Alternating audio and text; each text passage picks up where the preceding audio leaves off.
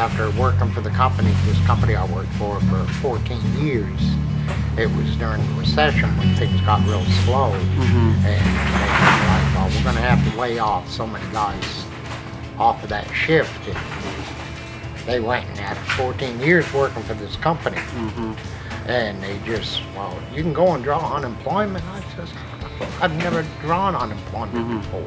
And well, 7 years, I mean, I've been here 7 years, and here in Florida. And it's, I mean, at first it was rough, but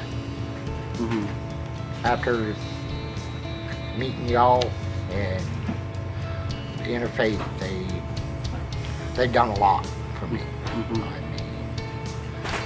not just giving me a place to stay, but it's, I can telling us about the apartments, and I'm ready. I mean, I used to have my own place. I work, I paid my own rent, paid my own power, everything by myself. All right, is it harder to sleep outside in the heat of the summer and the humidity, or in the cold of the winter here in Florida? I'd rather have it the cold. I mean, shoot, you can layer yourself to stay warm. Yeah. The heat, it's nothing you can do. Plus, the mosquitoes get bad. Mosquitoes and ants. Things people don't think about, right? It's not. I mean, there's always. I mean, the bug spray can only go so far. But that's if you can get it, right? Yeah.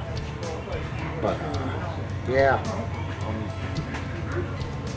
Did you share with them what you do for us here? About not specifically. He is basically our groundskeeper. You know, as you know, we have hundreds of people, foot traffic on our campus every day. And some of them are very responsible and pick up after themselves. Some of them aren't.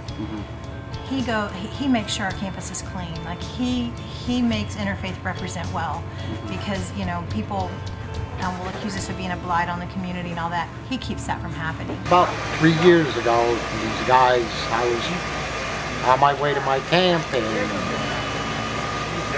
I'm walking down the road, and just something told me, and when I went to go and glance around, that's when the arm come around.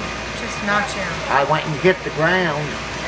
Next thing you know, being kicked in the back of the head, kicked in the ribs, and you ain't got really. You got 4 guys, and I'm like, I threw off my jacket, my backpack, went wherever. I'll do anything.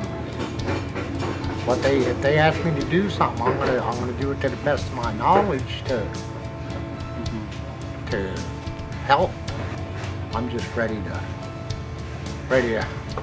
get a roof over my head, and I know every night I go there and be safe, sit down, watch TV, and nice hot shower, and nice hot meal.